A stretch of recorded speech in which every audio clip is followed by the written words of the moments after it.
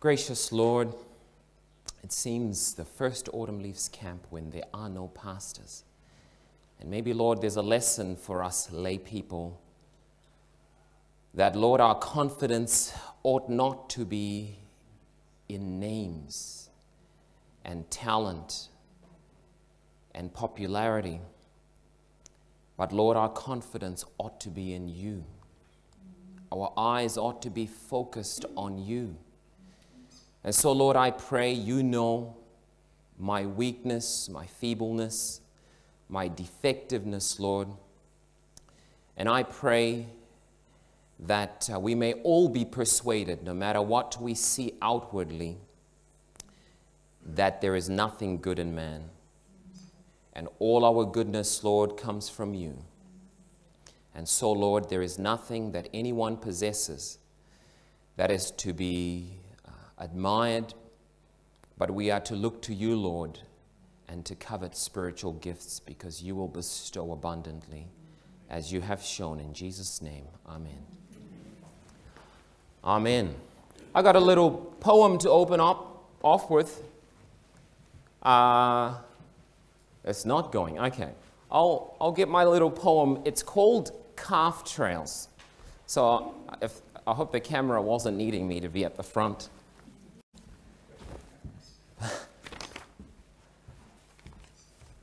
Because our technology is not going. All right.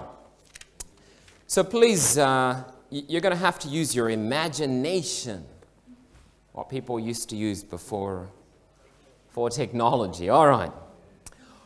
One day through the primeval wood, a calf walked home as good calves should, but made a trail all bent askew, a crooked trail as all calves do. The trail was taken up the next day by a lone dog that passed that way. And then a wise bellwether sheep pursued the trail over vale and steep, and drew the flock behind him too, as good bellwethers always do. And from that day over hill and glade, through those old woods a path was made, and many men wound in and out, and dodged and turned and bent about, and uttered words of righteous wrath, because 'twas such a crooked path. But still they followed, do not laugh, the first migrations of that calf, and through this winding woodway stalked, because he wobbled when he walked. This forest path became a lane that bent and turned again. This crooked lane became a road where many a poor horse with his load toiled on beneath the burning sun, and traveled some 3 miles in one. And thus a century and a half they trod the footsteps of that calf. Each day 100,000 stout followed the zigzag calf about, and over his crooked journey went the traffic of a continent. 100,000 men were led by one calf near 3 centuries dead. They followed still his crooked way, and lost 100 years a day. For thus such reverence is lent to well-established precedent. You know, enlightened though we be, we like to follow the beaten path. You know, no one likes to be on their own. We all like to follow the well-traveled road with the crowd. You know, the power of habit and example is so strong that most of us find ourselves following grandma, granddad, great-grandma for centuries on. Habit carries on. Especially in these days with our heroes and famous people, we are most prone to follow trends. We do as others do. Custom influences a good many of our actions. Now, this part would have been really good to have some slides because you would have seen the pictures that I had.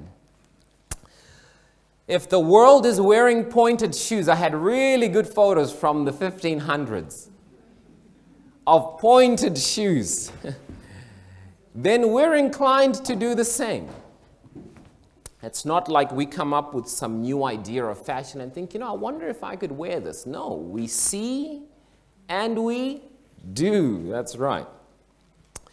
If some silly slang expression is going around, we're most likely going to catch it and start saying it too. The phrase, it's popular with texting, but OMG, it just swept the rounds and everybody says OMG now. How it caught on, you wonder. And then Steve Irwin had crikey. And then people start saying it. It just catches for some reason. Especially if someone famous says it first, then everybody's going to be doing it. Now, we follow calf trails in our dress, our eating, our conversation, our recreation, and even in our worship. We do not like to be different. Most of us would rather be shocked than laughed at. Back in the day, where I come from at least, when your jeans were torn, they needed a patch. But these days, they can be this ripped, and it's now fashion. How did that happen? I don't know. Then there's now skinny ankle jeans that come up to here. Now, if I wore those back in the day, they'd say I borrowed my little brother's pants. But now, it's fashion. Bikinis, Speedos, tights were once considered undergarments, underwear. But now, it's fashion. Smoking. It used to be only what they do to meat and fish. But now it's fashion. Then we have social media. When I first came, I didn't have internet in Zimbabwe. So I came and then they say, hey, are you on Bebo? Now, some of you might not know what Bebo is, but it goes back to when I first came. And you say, oh, I'm not. What's that? And instantly, you're on it too. And then they had high five. And then Facebook came and it took the world. And then even Facebook is becoming old. Now they have Twitter, and now the latest thing is TikTok. Now, it happens just like that. Someone says, are you on, what's that? And then before you know it, it's spread. With the younger ones, you have Lego, unicorns, slime. I don't know if any of you seen the slime craze. And they come and go, these fashion trends. They pass away because they are not there for function, but for fashion. When it's there for function, it endures the test of time. But when it's there for fashion, before long, it's gone. And we wait for the next one. Now, the Bible is filled with accounts of God's people becoming infiltrated by the ways of the heathen around them. Now, you're going to have to use your Bibles for this part. If you want to turn to Psalm 106. Now, this is the record of all of Scripture, the conflict of the two kingdoms. Psalms 106, and I'm going to read from verse 19 to verse 22.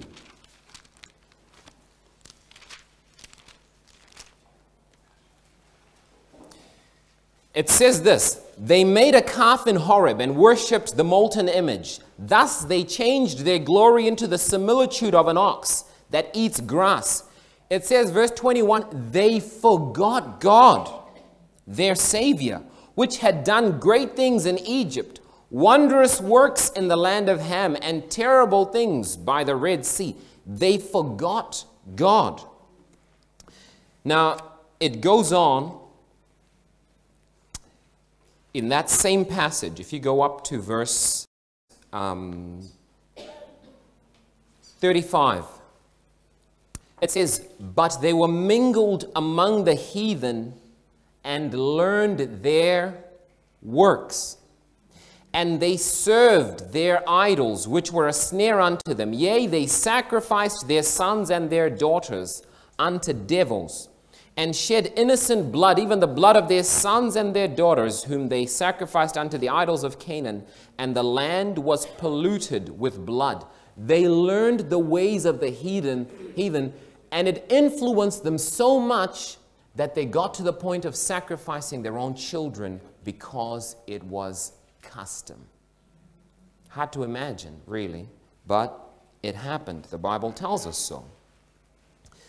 Lot in Sodom, if you read in 2 Peter chapter 2, it tells us that that righteous man, in seeing and in hearing their unrighteous deeds from day to day, vexed his righteous soul. And what happened to Lot's family and his daughters? They were so corrupted by the ways of the people around them. That's just what happened. And so I thought, oh, we of little faith. We of little faith allow our view of the world, our standard of righteousness, to be shaped by what we see more than what we believe. You know, we measure ourselves by those around us, and righteousness is what society approves, and sin is what society condemns. That's how it is these days. Now, I so wish I had this slide. Sorry, Mr. Cameraman. But I'll read you this slide from the computer. Now, you guys might know this because you probably read the article. U.S. House of Representatives and their new Code of Ethics. As part of the 17th Congress, now in progress, the House passed a new code of conduct that includes what House Speaker Nancy Pelosi's office calls sweeping ethical reforms, some of which are designed to promote diversity and inclusion. Under the changes, words like father, mother, son, daughter, brother, and sister will be replaced in official documents by the gender-neutral terms parent, child, or sibling, respectively. You probably read that in the Herald last week. So following this, then the pastor, his name is, I've got him there, Pastor Emmanuel Cleaver. He's a Democrat representative. He was saying a prayer. And this is the last words of his prayer. We ask it in the name of the monotheistic God Brahma, and God known by many names, by many different faiths. Amen and a woman. You can take this, that, and the slide is on there. It's on there. Now, a pastor said that prayer, if you can believe that. The world changes and the influence rubs on the church, and the danger is that now the pastors begin to shape the religion of the people because they're famous, they're big names, and so people take them as the standard of righteousness, and that's just what we do. We go by what we see more than what we believe. Jesus said, because iniquity shall abound, the love of many shall wax cold. So that's saying that we would become so influenced by the world around us, right, that we would lose our love for God and His law. That's the words of Jesus. Pastors become the interpreters of the law of God for the majority of churchgoers. And when the blind lead the blind, they both fall into a ditch. That's what happens. If the pastor says nothing about it, then it can't be bad. And if the pastor condemns it, then it must be bad. So you end up with Pharisees and Sadducees, liberals and conservatives. Why? Because who's making the standards? The pastors are shaping the standards. So conservatives believe that liberals are the reason the church is a mess. They're lowering the standards, right? And liberals believe conservatives are the reason the church is a mess. They're too legalistic, they're old-fashioned, unadaptable, and they're making the standards too extreme. Religion is shaped by the religious men of the day, and repentance is measured by their conduct. So if I asked you for some big names in the Christian world that people quote, you would probably know familiar names like Joel Osteen, Rick Warren, C.S. Lewis, big name. It's almost quoted as an authority. They'll say, C.S. Lewis once said, as though it means anything. It doesn't mean anything. He's just as good as Doug or Brent or anyone else. Ravi Zacharias, Billy Graham, Spurgeon, Piper. People quote their sayings as doctrine. How about in our church? Do we have big names? Tell me a big name. Doug Batchelor, yeah. We've got Mark Finley. We've got Walter Veith. These are big names. And praise God for their ministries. The danger is that our way of affiliation is if he's a conservative, then everything he says must be right. If he's a liberal and I'm a liberal, then everything he says must be right and I must support him. Now, here's what happened with Desmond Ford. So I perceive he was a conservative of some sort. And he then went and he drew many, because he's either in the name of conservative or in the name of liberal, whichever camp he was in. And along with a lot of good is a lot of junk. But because people are following the person, it entirely took the church unprepared. And people found themselves miles away from the standard, which is Jesus Christ. Unaware. Now, this is only so that we can realize that the biggest names, no matter how powerful their ministries, do not shape our faith.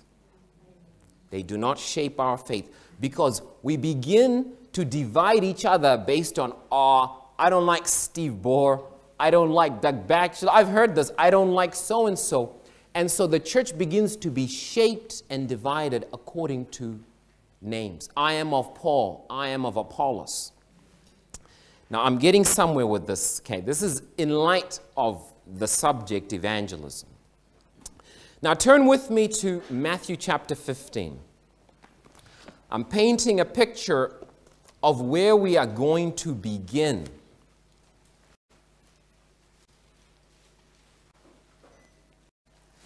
In Matthew chapter 15, Jesus is addressing this issue, right? Then came to Jesus the scribes and Pharisees, which were of Jerusalem, saying, Why do thy disciples transgress the tradition of the elders? For they wash not their hands when they eat bread. But he answered and said to them, verse 3, Why do you also transgress the commandment of God by your tradition? For God commanded, saying, Honor your father and your mother, and he that curses father or mother, let him die the death. But you say, so whose word? Their word versus God's word. You say, whoever shall say to his father or his mother, it is a gift, by whatsoever thou mightest be profited by me, and honor not his father or his mother, he shall be free. Thus have ye made the commandment of God of no effect by your tradition. You hypocrites, well did Isaiah prophesy of you, saying, This people draweth nigh unto me with their mouth, and honor me with their lips, but their heart is far from me. In vain do they worship me, teaching for doctrine the commandments of men. All right. Now, you had the religious leaders of the day shaping the faith and practices of the people. And they were doing as the people said. And they were making people break the law of God in order to hold to the tradition. And isn't it clear from the passage that the people were doing so? They were following along with what they were saying. That's just what happens. And you have Matthew chapter 6, where Jesus says, when you do your charitable deeds, don't sound the trumpet as the hypocrites do where? In the church. When you fast, don't disfigure your faces as the hypocrites do. Now, who are the hypocrites? The religious leaders who are shaping the practices of the people of God. When you pray, don't do like them. Now, we are prone to following what we see rather than what we believe. And Jesus was saying, don't do like them. Don't do like them. So here you have a little bit of a contest today. And I'm saying this because we have a mission. And the mission is hindered by things that I really believe are not the standard. So when I first came into the church, I used to sit through 3-hour debates of the nature of Christ. A big email I just read recently about if you use or sell any other version of the Bible but King James. Now, I'm a King James person, but it is not a sin. Let's be clear. It's not a sin if you're trying to clarify because you just can't get the English. It's not a sin. It's a man-made standard to call that a sin. It's not a sin. We have some that will condemn people that will sing his eye is on the sparrow because it's not in the hymnal. Or we have a big movement of date setters. I don't know if you guys have heard them. I've had many over the last while coming and telling me, and if I'm not agreeing with their date setting, I'm lukewarm. I'm lukewarm if I don't believe it's going to be in 5 years or in 7 years or according to the calculation. And when it fails each time, there's no humility to say, I'm sorry, I was a false prophet. They just carry on to the next date. And then on the other side, this is on the conservative. On the other side, you have just be yourself. I wouldn't become a Christian if I wanted to just be myself. I don't want to be myself. I want to be a new creation. Be true to yourself, they say. And then there's this popular saying, Christianity is not a religion, it's a relationship. It sounds nice, but it's a covering to say, I don't want to be told about laws. I just want to do what I want to do. It's about a relationship, they say. Or trust your gut. Follow your heart. Okay. I think you get the picture. That we have a church divided not because of the Bible. That's what I'm getting at. Because of people. Matthew 23, a big chapter on what the Pharisees were saying and doing versus what God taught. So I just want to read a few. I've got 9 slides here expounding on what I'm saying. And it says, the teachers of Israel were not sowing the seed of the Word of God. Christ's work as a teacher of truth was in marked contrast to the rabbis of his time. They dwelt upon traditions, upon human theories and speculations, often that which man had taught and written about the Word, they put in place of the Word itself. Their teaching had no power to quicken the soul. The subject of Christ's teaching and preaching was the Word of God. He met questioners with a plain, it is written, what saith the Scriptures? How readest thou? There's our point of unity. Next one. Christ's servants are to do the same work. In our day, as of old, the vital truths of God's Word are set aside for human theories and speculations. Many professed ministers of the gospel do not accept the whole Bible as the inspired Word. One wise man rejects one portion, another questions another part. They set up their judgment as superior to the Word. And the Scripture which they do teach rests upon their own authority. Its divine authenticity is destroyed, thus the seeds of infidelity are sown broadcast, for the people become confused and know not what to believe. Another one. In the days of Christ, the rabbis put a forced mystical construction upon many portions of Scripture because the plain teaching of God's Word condemned their practices. They tried to destroy its force. And you know, it normally happens like this. The sermon is marching forward and he reads the text and then he says, in other words, and you don't catch that he just said in other words and gave you a whole different interpretation of what the text is simply saying. The same thing is done today. The word of God is made to appear mysterious and obscure in order to excuse transgression of his law. Christ rebuked these practices in his day. He taught that the word of God was to be understood by all. He pointed to the scriptures as of unquestionable authority. I don't speak Greek or Hebrew, and I'll tell you what, that's okay. You don't have to understand the deeper Greek and the Hebrew in order to read what the Bible says and understand it.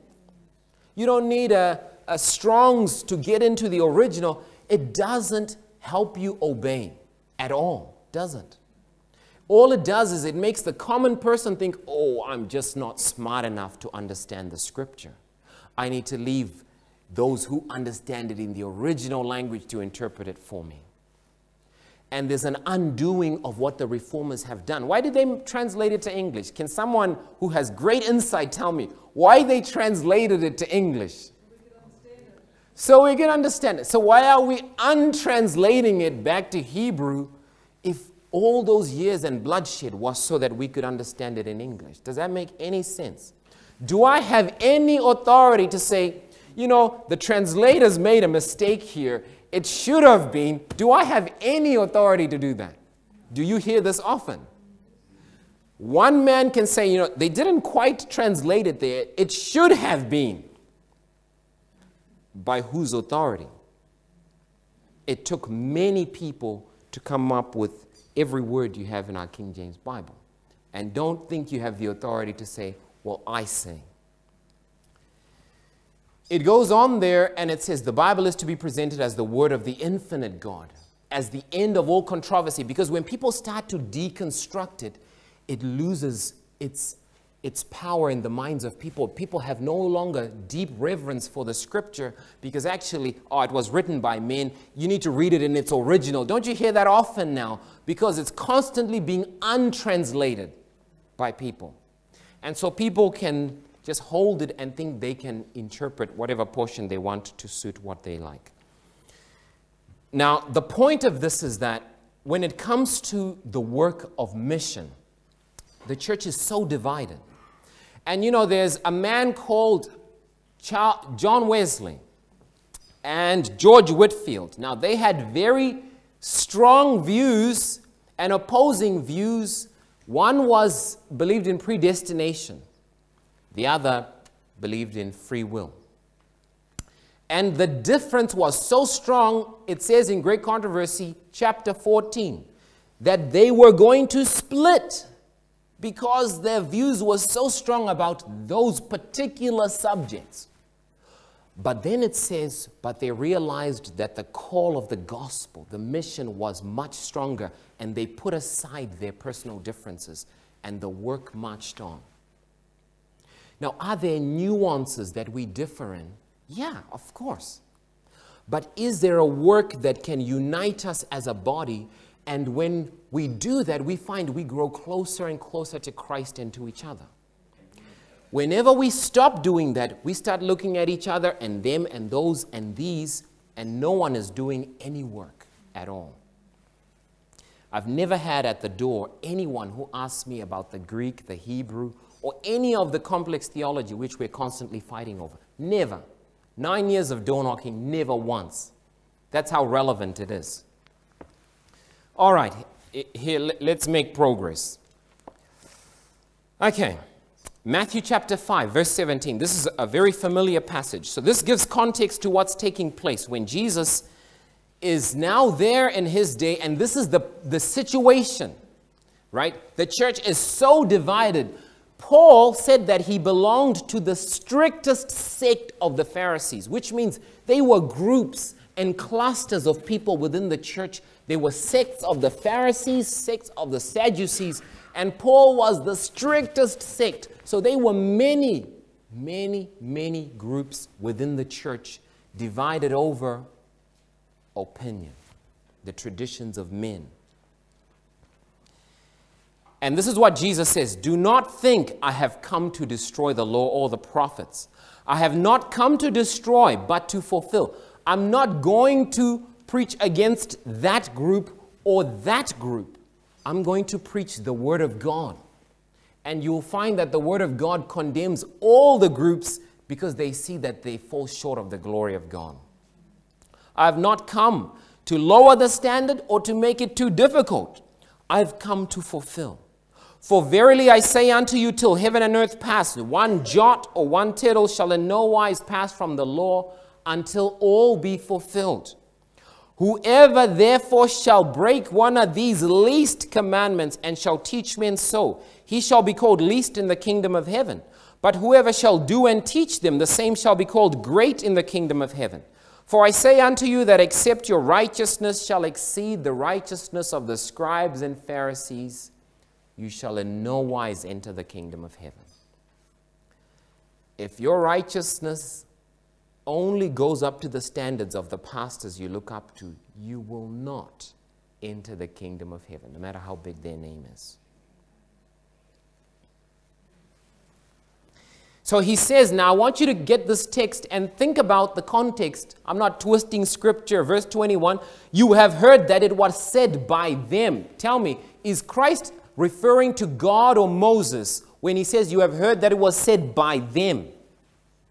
Do you think so? Is Christ trying to correct God or Moses here? What do you think? No. No. You have heard it was said. Who's saying? In Matthew 15, who's saying? In Matthew 23, who is saying? It's the Pharisees and the scribes. They take a clear text. Yes, God said, you shall not kill. But which standard do they leave that text? How do they interpret it? Up to the standard which they fulfill. But Christ says, but I say to you that whoever is angry with his brother without a cause. This is not a new principle. The Old Testament said, you shall not bear a grudge against your brother in your heart. So Christ is just elevating the law to where it was already, where God intended it to be. There's no contradiction between the Father and the Son. And part of that is why people tend to look at the Father as, oh, he's a stern judge. But the Son is approachable because people interpret the Bible in that way. There is consistency. It says there, angry with his brother without a cause shall be in danger of the judgment. Whosoever shall say to his brother, Raka, shall be in danger of the council. I was working alongside a pastor who thought swearing was okay. And he swore and ate bacon, and he called himself a Seventh-day Adventist. I'm not joking. Not a pastor anymore, obviously. But this was what he was teaching his congregation. And Brother George and I obviously were banned from preaching there for obvious reasons. But the point is this. The point is this, that, you know, the standard cannot be a person. If you hear a pastor swearing, that doesn't make swearing okay now. If a pastor decides to eat bacon, does that mean it's okay? Of course not. Of course not. But does it not make people feel more comfortable in sin when the pastor is also? Absolutely. But you will both be lost. You won't be excused because of what the pastor is doing. All right. Let's carry on. I hope you can see that that's exactly what Christ is doing. He's undoing the entanglement. It says, you've heard it said, you shall not commit adultery. But I say to you, whoever looks at a woman to lust after her has already committed adultery in his heart. So that means that our social custom, people say terms like she's hot. It endorses a contradiction of Christ's words. Those terms are endorsing lust as socially acceptable. We don't say that. We don't do that. Because Christ said that will send you to hell as much as committing adultery will. Pornography rampant because people aren't thinking that even looking with lust is a sin. They're thinking it's just the act because the standard is being set to match what the people are doing. I don't know if you know the statistics, but many of our pastors struggle with pornography. You know that. You probably do. Men are not the standard of righteousness. Now, another thing, the things that are sins in God's eyes these days are now called addictions. So therefore, it dampens the blow. And now what is a sin in God's eyes must be diagnosed by the doctor as a sickness or an addiction. Idolatry is a sin, and addiction is idolatry. That's what it is. I know it sounds like, oh, that's socially unfriendly. Addiction is idolatry. Alcohol, cigarettes, marijuana, sex, TV, cell phone, social media. If you're addicted, you're guilty of idolatry and you need to repent. It's as simple as that.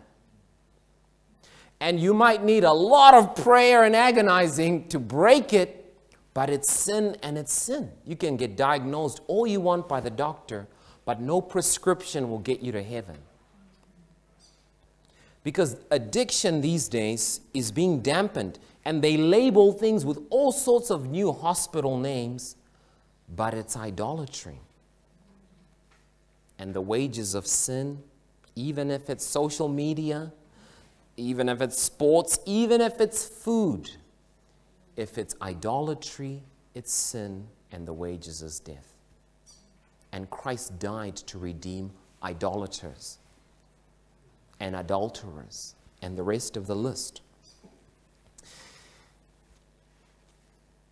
Now, I want to read to you, because the title is New Covenant. So I want to read to you some terms of the New Covenant as Christ gave them. I want to read to you Luke chapter 6. And it's only a small portion. There's more, as you know. But I just want you to evaluate yourself based on God's standard.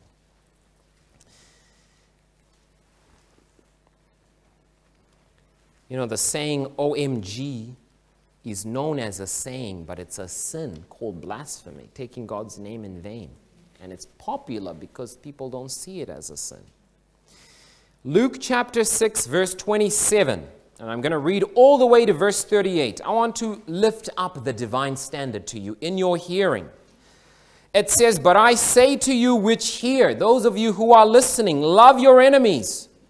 Do good to them which hate you. Bless them that curse you. Pray for them which despitefully use you. And unto him that smites thee on one cheek, offer also the other. And him that takes away your cloak, forbid not to take thy coat also. Give to every man that asks of thee, and from him that would take away your goods, ask them not again.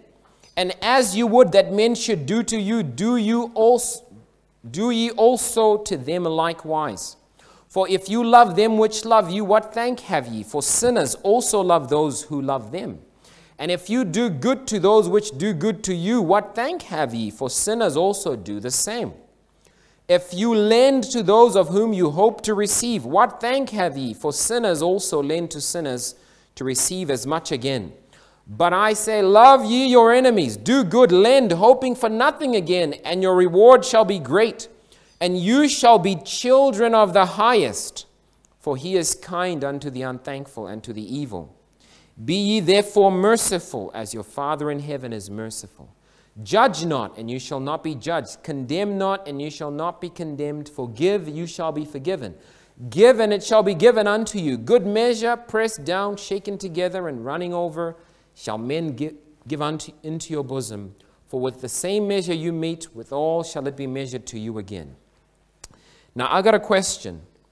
If that is the divine standard, only a snippet, I haven't read to you the entire, but if that's a divine standard, can I ask, how do you fare against the divine standard?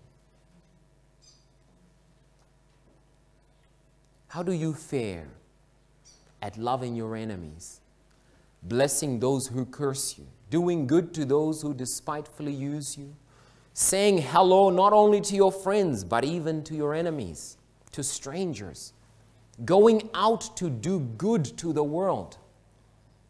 If that is the divine standard, in our homes, husband, wife, how do we fare at the divine standard? How do we fare? Because when Jesus finished giving the Sermon on the Mount, he said this, "He that hears these words of mine and does them He'll be like a house built on the rock. So when the mark of the beast comes, what is the best preparation? To hear the words of Jesus and to do them. Because the winds are going to blow, we heard. The winds are going to blow strongly. The floods are going to rise. And they're going to beat upon these houses of God. And are they going to stand, is the question. Are they going to stand? Are we living up to the divine standard? You know, there's a man who was a carpenter. I was reading his book. His name is Paddock. That's his surname. And he was saying that he went along with his friend who's a builder, and he was told to cut this length of 2x4, 4x2.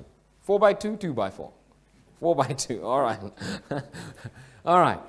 So he was told, this is the template. Cut them this long. So, okay, he took this one, put it on the timber, and then he put away the template, took the one he had cut, put it on, puts away that one, cuts, takes the one he cut next, next one. Now, after he's cut about 30 pieces of timber for the outside of the house, they put them alongside each other. How even do you think they were when the blueprint was left 30 steps back? He was way off the mark because he left the standard. And he took a reflection of the pattern, and the next one took a reflection of that pattern, and the next one. Now, how far do you think you get from the pattern if everyone, from the pastor to the elder to the this and that and that and that? You're so far from the standard, and you don't even realize it. You don't even realize it. Okay. Now, I want to give you a little bit of a testimony as we come to a close. When I first became an Adventist, the person who Bible studied with me, now I was as worldly can be. Now, I'll give you a blueprint, huh? They were homeschooling, country living. I know nothing about any of this. Plant-based, you know, their kids did chores at home. They did Bible work, especially when I found out that they were living by faith. You got no income? What? You don't have a job? Now, to me, this was heavenly. It was entirely heavenly because I'd never seen it before. And how exalted and angelic it was. And praise God, till this day, I feel I owe them my life. I owe them my life. But what happened was, I never read the blueprint for homeschooling, blueprint for plant-based, blueprint for any of that. I just looked at them and I did. So I was going to work with a lunchbox with raw beetroot, asparagus, and whatever I could put in there because I just want to copy them. And I want to do it as best as I can. I don't know what the blueprint is, but I'm trying to do what they're doing. Eventually, they moved. And so now, you're the Bible worker, Clayton. You're going to lead the church. Now, I haven't read the blueprint about all these other things. I've done the Bible studies. I'm going out door knocking. But the things that I'm carrying was being supported by the people I was following. Now they're gone.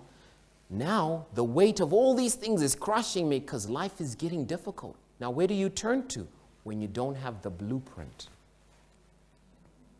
Oh, can you come back? How do you do this again? They're gone. And you find you start to crumble under the weight of things that Christ should carry, but because you don't know the blueprint, you don't know the reference, and you begin to drift. Praise God, the blueprint is available, so you can go back and read it. You can go back and read it. Now, I want to close with this little portion of Scripture because it'll give us a perspective on our outreach. And it's in Luke chapter 5. And it says that the Pharisees and the scribes saw Jesus eating and drinking, verse 30, Luke chapter 5, verse 30, eating and drinking with publicans and sinners. Now, this is not the way they were taught in their training for evangelism. They compassed land and sea to make one convert, and that convert became twice a child of hell. But now they look at Jesus eating and drinking with publicans and sinners. Hey, we didn't learn this in our training. And Jesus said, they that are whole need not a physician, but they that are sick. I came not to call the righteous, but sinners to repentance. And they said to him, why do the disciples of John fast often and make prayers, and likewise the disciples of the Pharisees? But thine eat and drink. And he said to them, can you make the children of the bride chamber fast while the bridegroom is with them? But the days will come when the bridegroom shall be taken away from them, and then they shall fast in those days. And then he spoke a parable, saying, no man puts a piece of new garment upon an old. If otherwise, then both the new makes a rent, and the piece which was taken out of the new agreeth not with the old. No man puts new wine in old bottles, else the new wine will burst the bottles and be spilt, and the bottles will perish. But new wine must be put in new bottles, and both are preserved. Now, I'll tell you something you already know.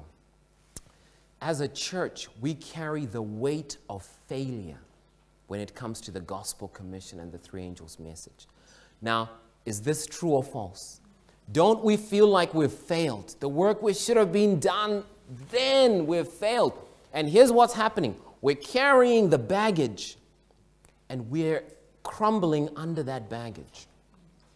And God's saying, look, what you need to do is not carry the weight of your failure, but to put it down and start again and say, Lord, how do I start from scratch? Because the more I look, the more I see that more people aren't doing the work that should be done.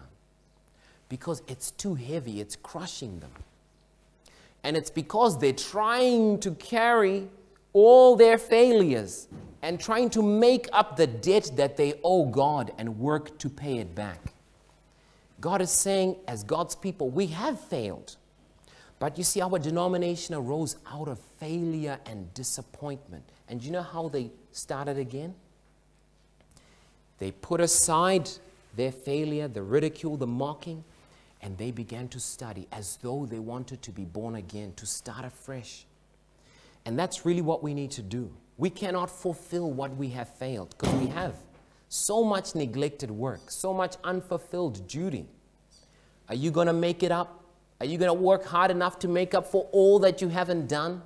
Can you carry the weight of all you have neglected to do? Any takers? It would crush you. It would crush you. We know how much we've neglected to do, how much opportunities God has brought and we haven't done them. And that guilt weighs on us and it makes us do nothing. God is saying, put that aside now. Start afresh with Christ. Start afresh. Put away the guilt of unfulfilled duty. Start afresh and take the next person God brings your way as the first person of your new experience. Make a new covenant with God. Lord, I'm going to start today. I cannot pay the debt of my sins. I cannot. Christ can. Christ did. Confess it. Put it in the past. Start afresh. And God will do for you what He did when you first got converted. Because it was easy then, wasn't it? You just did it. You were filled with the Spirit and you went out unhindered. But somehow you got weighed down with despondency and failure and you couldn't get back up again. I've seen it. I've experienced it. So I'm saying to you, God wants to make a new covenant with you today to say, look, we're going to start a fresh relationship, a fresh agreement, and all you have failed, I will wipe away. It will not be remembered. I want to walk day one with you today, and I will write my law in your heart and in your mind. Otherwise, you will not finish the work. I guarantee you, you will not.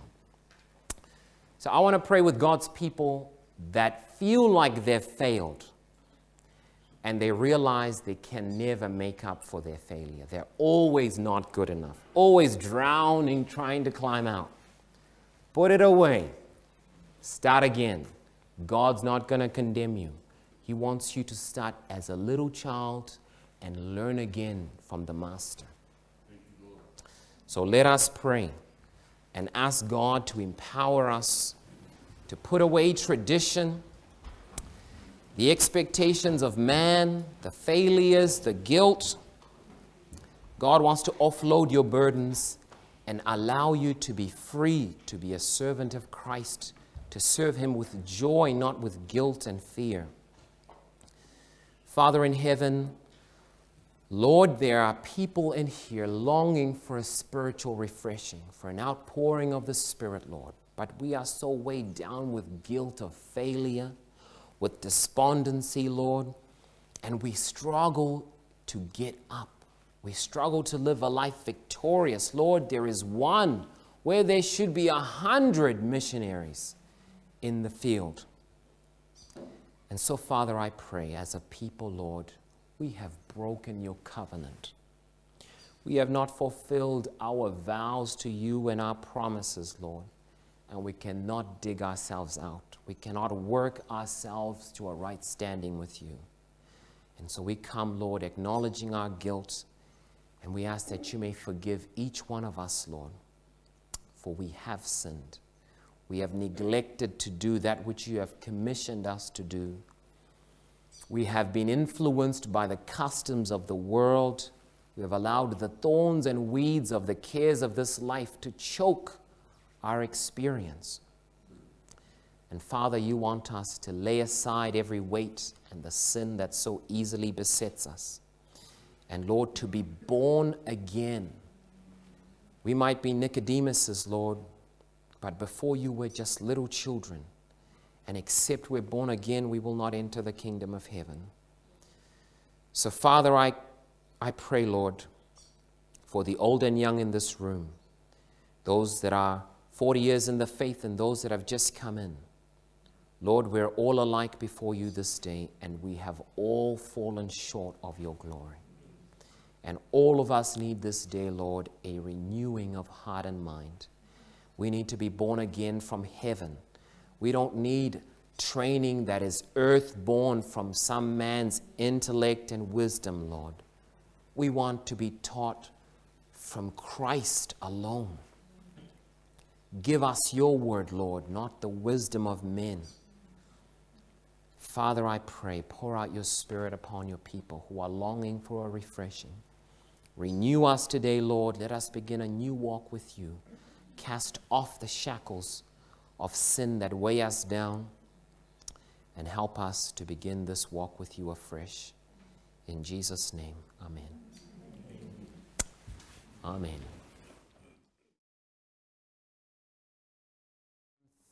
Thursday? I don't know if it will be practical to go out in the afternoon because it's booked for a speaking slot. So the one that is certain, I thought, for those of you